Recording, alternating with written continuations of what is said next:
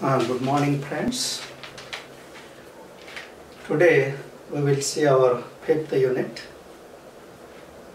plate and cell elements. So to analyze the problems like slabs, then plates, folded plates, or any problem which involves the continuous surfaces, then we have to use plate elements, or if it is a curved structure, then we have to use the cell elements. Now first we will see the plate elements. So plate bending element or plate bending problem. Now here whenever we consider a plate, so there is always a two-way bending. So in case of plate, two-way bending occurs. Two-way bending occurs, and the degree of freedom, therefore the degree of freedom are basically 3 per node. So which are W, that is vertical deflection, theta x and theta y. So there are 3 degrees of freedom per node. So for plate element, generally we consider 4 basic nodes, primary nodes. Then this W is a primary degree of freedom.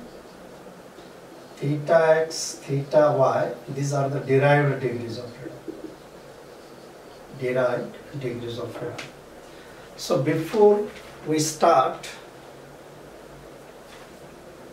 the formulation for plate element, formulation for stiffness matrix, element stiffness matrix of a plate element, so we will see the basic fundamentals, basic theories of plate.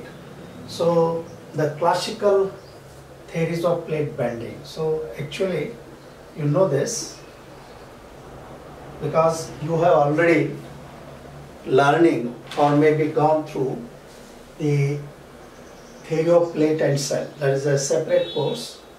Now classical, so I'll just repeat whatever is required from finite element point of view. Classical theories of plate bending. Classical theories of plate bending. Now there are 2 types of theories. So that is A, thin and thick plate theory. Thin and thick plate theory. That is, if the thickness of plate is less than or equal to least lateral dimension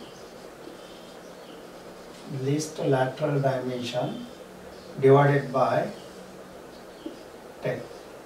If the thickness of plate is less than or equal to least lateral dimension divided by 10, then this is called thin plate theory. Then we have to use thin plate theory. And if thickness is greater than this least lateral dimension divided by 10, then this is thick plate theory. Then we have to use thick plate theory. So depending upon the thickness of plate, if it is less than or equal to least lateral dimension divided by 10, then thin plate theory is to be used. If thickness is greater than least lateral dimension of plate divided by 10, then we have to use thick plate theory. And the second type is small and large deflection theory. Small and large deflection theory. Now here, see, if deflection is less than or equal to t by 10, if deflection is less than or equal to t by 10, then we use small deflection theory. Small deflection theory. And if this is greater than t by 10, then we have to use large deflection theory. If the deflection is less than or equal to the thickness of plate divided by 10, then it becomes small deflection theory. If it is greater than thickness of plate divided by 10, then we have to use the large deflection theory. Now, we are going to see the formulation for thin plates with small deflection theory. So we are going to see only thin plates with small deflection theory, and the Kirchhoff's classical plate theory we are going to use for this formulation. Now, thin plate, if there is a small deflection where the membrane stresses, the deflection is small, if plate is thin plate and deflection is small, then membrane stresses are very small as compared to the bending stresses and can be neglected. So we have to now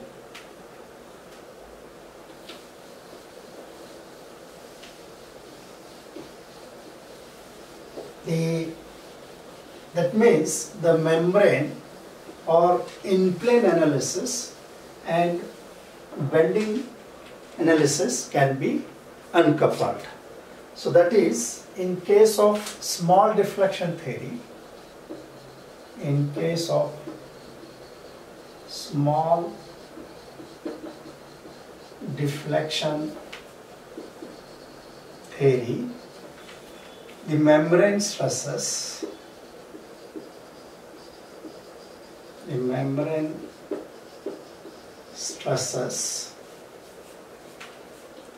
are very small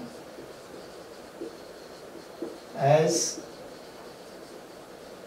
compared to bending stresses.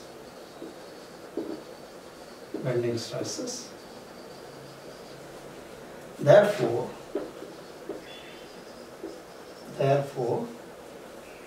the membrane and bending analysis can be uncoupled. Therefore, membrane, or we can say in plane and bending analysis can be uncoupled.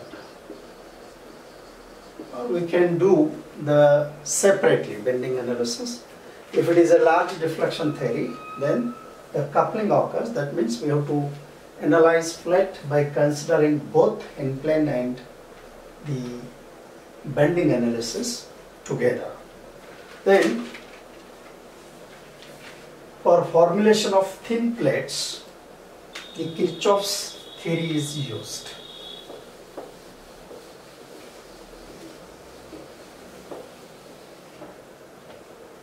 Kirchhoff's classical theory of plate.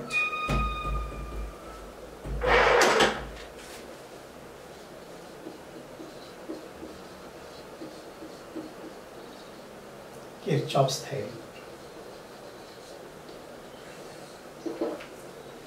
So if it is a thin plate, then we have to make use of Kirchhoff's theory. And you might be knowing the assumptions.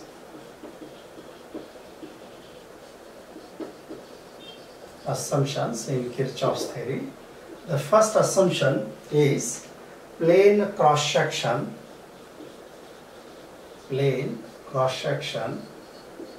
normal to mid surface mid surface before bending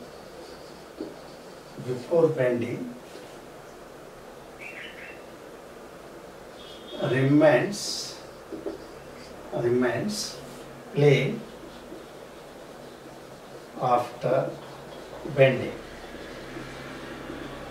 So plane cross section normal to mid surface of a plate before bending remains plane after bending.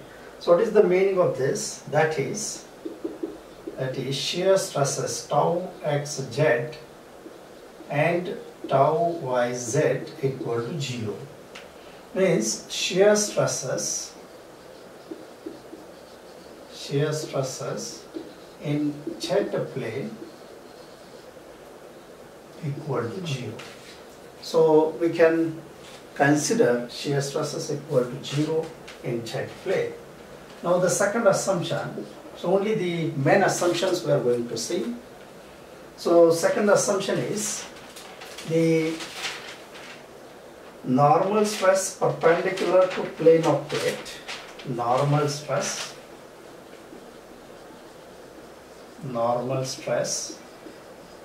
perpendicular to plane of plate, normal stress perpendicular to plane of plate equal to 0.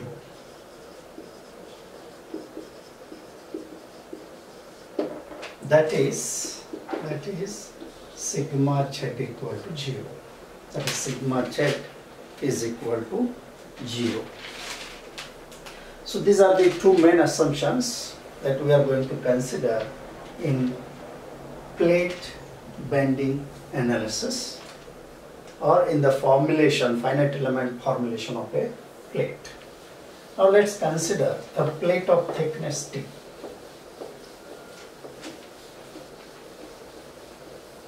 Let's consider a plate of thickness T. Suppose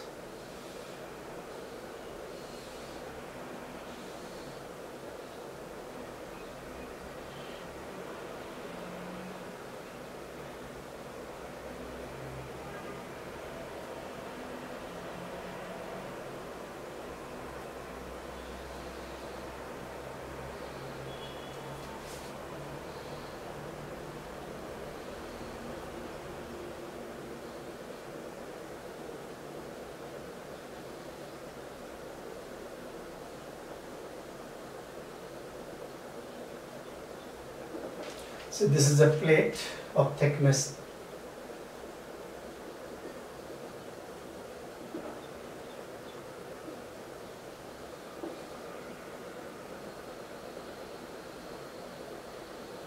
T.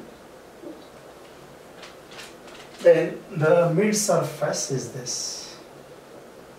This is a mid surface of plate.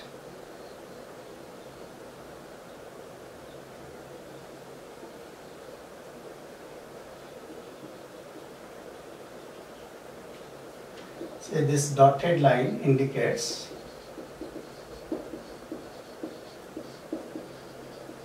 mid surface. Then the axis system considered is, this is x axis, this is z axis, and this is y axis. So vertical downward z axis is to be considered as positive. So this is the origin. Now here in z direction we have to consider the vertical displacement, then x direction and y direction. So this is theta x about x direction and theta y. So basically the axis system is like this. This is W and this is theta x and this is theta y. Actually this is in this direction, there will be mx, there will be my. So that double arrows represents mx and my. So this is the access system that we have to follow. So what the U and V, these are the displacements considered for membrane analysis, or we can say membrane strengths, and W is considered for bending strength. Then also you might be knowing the basic equations, that we know that in case of plate bending, we know that what is U? U equal to, this is minus Z da bar W by da bar X, and V equal to minus Z da bar W by da bar Y. From these expressions we can derive the strain displacement relations. Strain displacement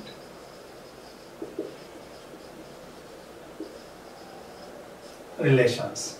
So that is epsilon x equal to da bar u by da bar x. We calculate strain in x direction. So this gives us minus z da bar w by da bar x square. And epsilon y equal to da bar v by da bar y. This gives us minus z da bar square w by da bar y square. And shear strength gamma xy equal to da bar u by da bar y plus da bar v by da bar x. So this is minus z twice da bar square w by da bar x da bar y. So these are the strain displacement relations. We can work out the strains by using these expressions. Then we should know the stress strain relations. Also the stress strain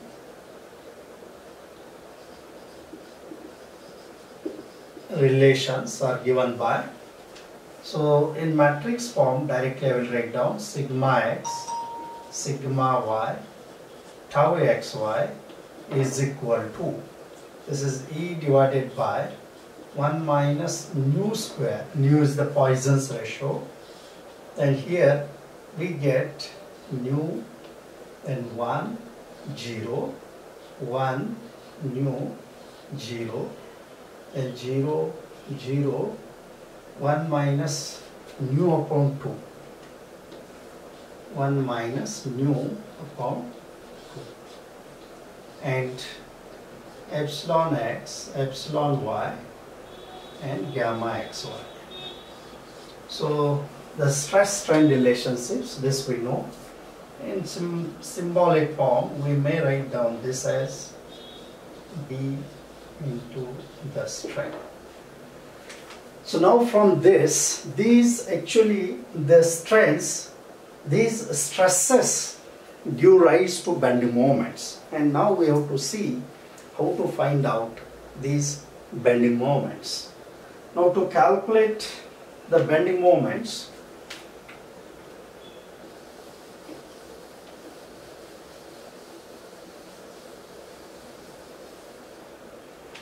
now so we will stop here, and the next video we will prepare and we will continue from here onwards.